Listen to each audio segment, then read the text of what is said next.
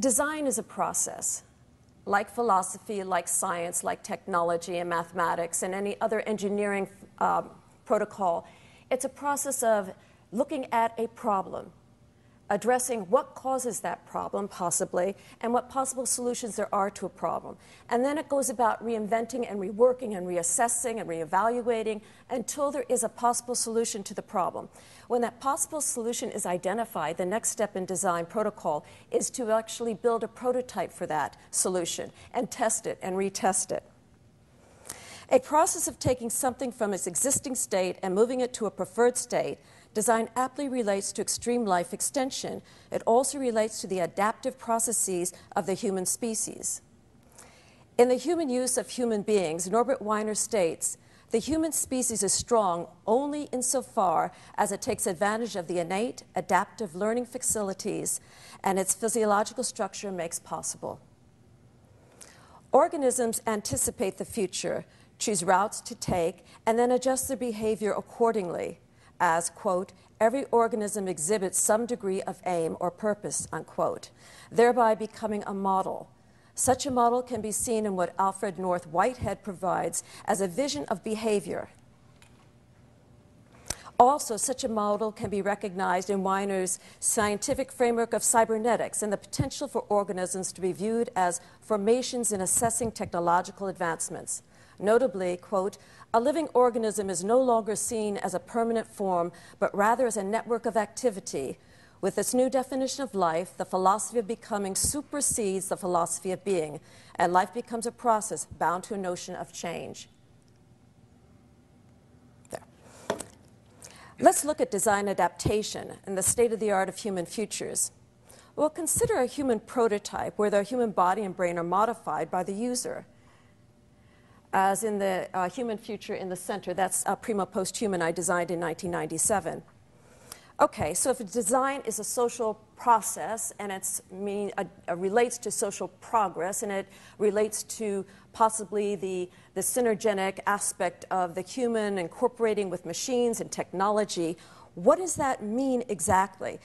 For design, in the biological arts, the idea of molding or sculpting our body is as essential as working on a painting or working on a sculpture. For cognitive scientists and neurosciences, looking at the brain and looking at what causes the cells to degenerate, what causes those synapses and the dendrites to connect, what causes the telomerase in our chromosomes to lose their ends. These are all aspects of looking at the design process of the human body as it ages.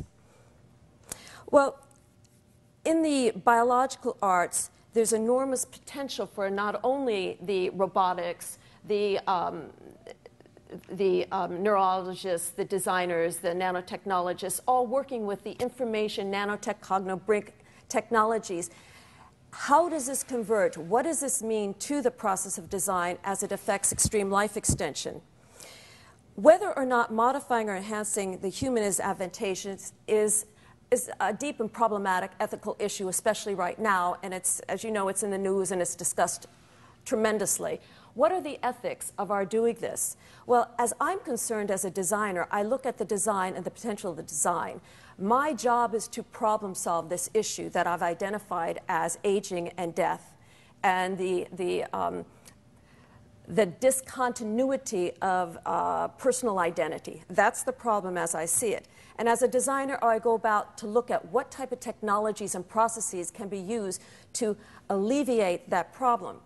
I have to team up with other people, of course, in other professions. So then I came up with Design on the Brink, the biotech, robotics, infotech, nanotech, cognitive neurosciences.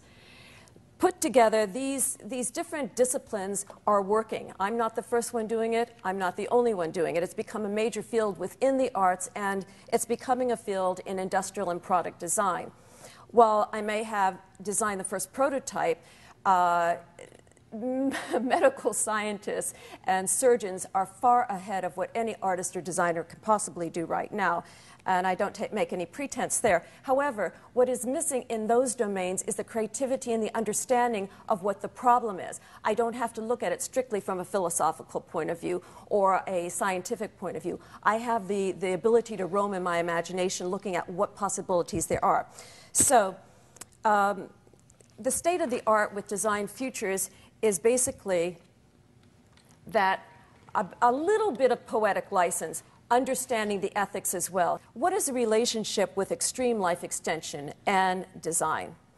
As a process, design is intention-based. We solve a problem, develop a method for solving the problem, and go about testing it. The relationship between design and extreme life extension can be identified by using these three steps. First, the problem of cell apoptosis. The second, the problem of analyzing and researching what technologies and sciences are available to us. And third, putting them into action. I have some slides later I'll show you on this, some very creative interpretations. One of the main issues here is the fragility of the human body, and especially the fragility of the human brain. The brain's dynamic library of experiences is so fragile that we have to consider what possibilities there are for backing it up. Just as we back up our computer, our brain needs some sort of mechanism to give us the well-being that our memories are being preserved. Well, we have tape recorders, we have video cameras, we have all sorts of artistic mechanisms to do that. But what if we wanted that integrated within our brain? Yes, there are possibilities for chips and immersive design and environment design and all sorts of interesting mechanics for that. But what if we look at it from a different perspective, not as technology and communications, but looking at it as an enhancement of the human brain? Then it becomes a whole nother area, a whole nother domain. So the sustainability of memory then becomes a central issue. We had death, which is the formation of why design would be involved or related to extreme life extension. But if we look more deeply into it, it becomes memory. Because in memory, is that where our personal existence resides? And if so, isn't that very precious? And if not, why is it not? If we can preserve our personal existence through our memory, then why aren't we doing it? Why are we sustaining the environment and sustaining as much as possible but not sustaining ourselves? So there is the key question. What is it in human nature that doesn't value personal identity, the individual, the being, the species as primary situation or issue that we must pay attention to immediately?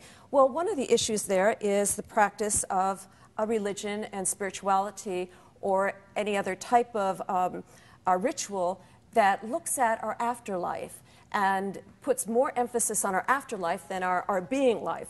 So if we look at possibilities of death and redefining it, then we get into a whole nother issue.